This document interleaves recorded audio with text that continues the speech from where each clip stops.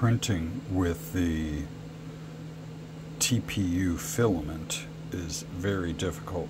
They told me it would be difficult, and it was mildly difficult at the beginning, but then it got a lot better, but then it got worse, and then I cranked the spring down all the way until it ran off the end of the screw.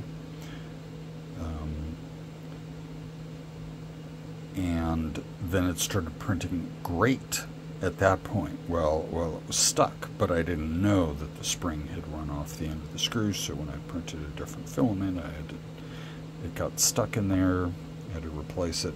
In any case, I have the new screws now, new springs, and I have it cranked really tough. The extruder screw is cranked real stiff, but I'm still getting sponge. These are sponge. These are totally not what it's supposed to be like. Actually, this is it's a hair there, but this is a 60 TPU, 60A shore hardness, and this is really like foam rubber. This stuff is super stretchy. Would be fun if I could get it to print right. But this is my 70 TPU stuff that I printed the other shells out of, like the shell that's actually working right now, this shell. And it's frustrating because, well, it's looking like this, and this is where halfway through the print I really cranked down the screw,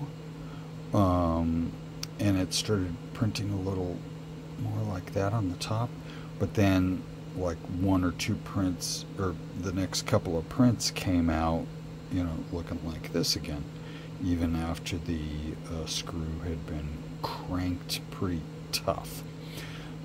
In any case, it's frustrating because I had been printing like this. It was looking like this. This is the same filament. Super stretchy. Granted the this part, but I don't use that overhang.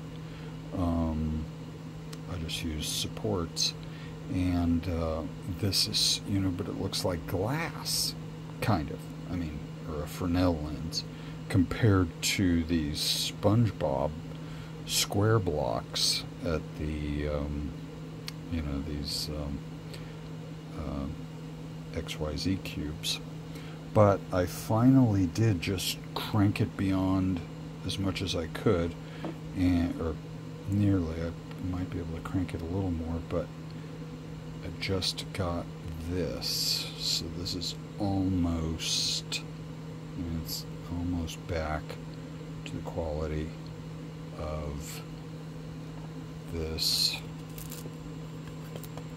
and this, but we will see.